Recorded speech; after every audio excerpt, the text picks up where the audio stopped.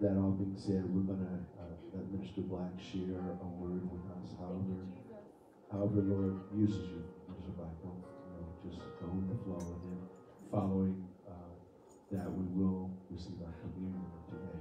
But let's greet Minister Black with a hearty amen. Amen. And a hand praise in Jesus' name.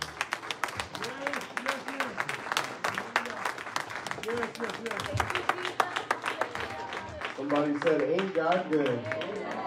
He gives us so many blessings. Undeserving, that's what we are. We ought to praise him, love and thank him. A little more today, a whole lot more tomorrow. You may be seated. Because we won't have a traditional message. It's funny, this morning I was telling Sister Kadeen, I was really struggling this week just to come with a thought. And I was just seesawing between two scriptures, and I said, maybe the Lord just doesn't want me to preach this morning. That's all right with me. I don't got to say nothing. But as the praises were going up in this beautiful testimonies, the Lord did just confirm a scripture that I'm going to read to you in your hearing. You don't have to turn away, but it's Haggai chapter 2, verse 3 and 6 and 9, excuse me. Who is left among you that saw this house in her first glory? And how do you see it now? It is not in your eyes, in comparison of it as nothing. For thus saith the Lord of hosts, yet once it is a little while, and I will shake the heavens, and the earth, and the sea, and the dry land. And I will shake all the nations, and the desire of all nations shall come. And I will fill this house with glory, saith the Lord of hosts.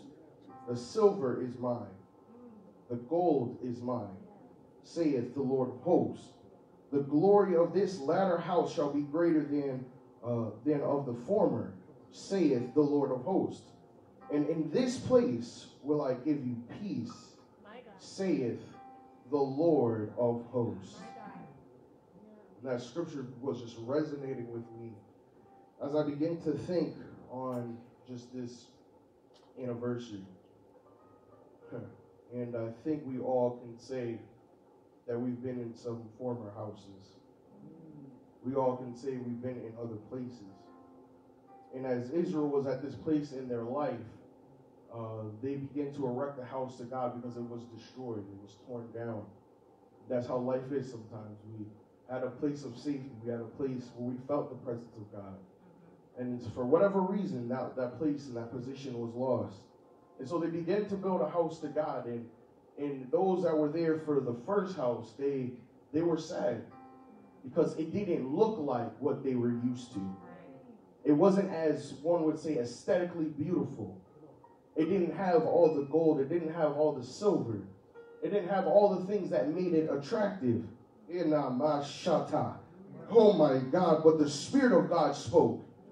And he said, this house, even though it might not look like what you're used to,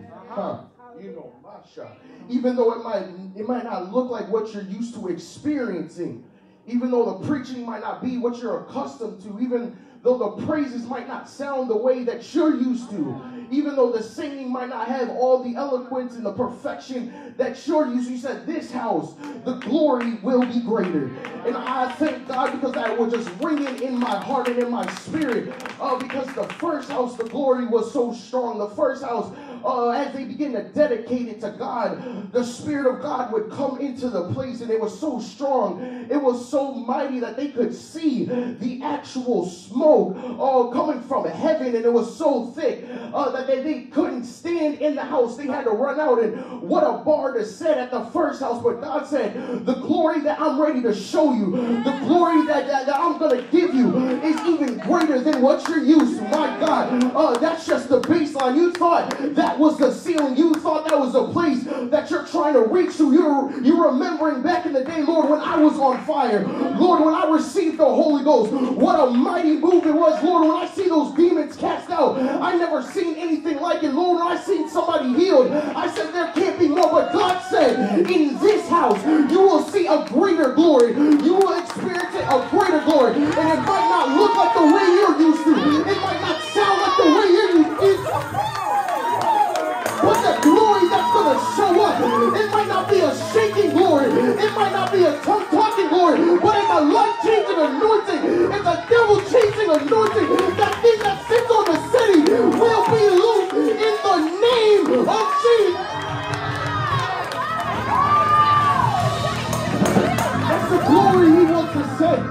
That's the glory he wants to send on us. But we just gotta be hungry. We gotta be thirsty for righteousness. We gotta fast like we never fasted before. We gotta pray like we never prayed before. We gotta sacrifice like we never sacrificed before. And the glory's gonna show up. How many want the glory to show up? It's gonna show up on your job. It's gonna show up in your house. It's gonna show up in your car. Like you never seen before. The glory of the Lord. Somebody praise him for the glory. Somebody praise him for the glory. I need the glory. I need that anointing. I need that power. But I'm tired of Christianity as usual. I'm tired of not seeing people delivered. I just want the glory. That glory. That's what the Lord wants to give us in this house. Saints, don't get caught up on what it doesn't look like. Don't get stuck in your mind in the past and comparing what you experienced to right now. Because the Lord said, I will do a new thing. I'll make roads in the deserts. I'll put water in the desert and the wilderness. Where there was no blessing before, I'm going to show up. When there was no power before, I'm going to manifest. That's the kind of God we serve. It's not just in the Bible. He said we'll be living epistles, seen and read of all men, and it won't be contained in the four walls of a building. But as we walk, as we go in the power and the might of God, he said everywhere you put your feet, you got authority. Everywhere you go, you got power to tread on the enemy. Hallelujah. I just want the glory. I just want the glory. I just want the glory. I just want the glory. Hallelujah. Y'all can be seated. The glory. As I begin to just read this scripture, I begin to see even the prophetic nature that the Lord was speaking here. He said, yet a little while will I shake the heavens and the earth and the sea and the dry land. How many know God shifts things? He begins to change things in your life. You are used to it looking and being one way, but he said, I'm gonna do something a little different here. And he said, I will shake all the nations, and the desire of all nations shall come. What was he talking about? He was saying the riches, the power of all nations shall flow into this house. In the same way the prophetic is speaking today, that in this house all nations will come. That we will have people in this house that don't look like what we're used to. We'll have people in this house that don't talk like what we're used to. We'll have people in this house that don't operate the way that we're used to. But they will be the choice of the nations. They will not be regular. They will not be average. But because of the power of God, they will be anointed to work in this house. That's what the Lord is speaking unto us. That is the desire of the nation shall come. And I will fill this house with glory, saith the Lord of hosts. Saints, we got to get used to the unconventional. We got to get used to the non-traditional. And other people might not get it. They might be like, that's the weird church. They do weird things at that church. On Sunday morning, they have testimonies. That's a little bit unconventional if you go someplace else. At that church, the sisters got a word in their mouth. There's a prophetic anointing flowing. In that church, there's interpretation. In that church, God is moving like I've never seen it before. But we got to get used to it. We got to get comfortable in it. We got to say, Lord, we just want your will to be done. We don't care what it looks like. It can come from you, Sister Nell. It can come from you, Brother Wine. As long as the Lord has his way, fill this house with glory. Fill this house with glory. Fill this house with glory. Fill it with glory. Fill it with glory. And I'm not talking about a praise break of glory. I'm not talking about just clapping your hands glory.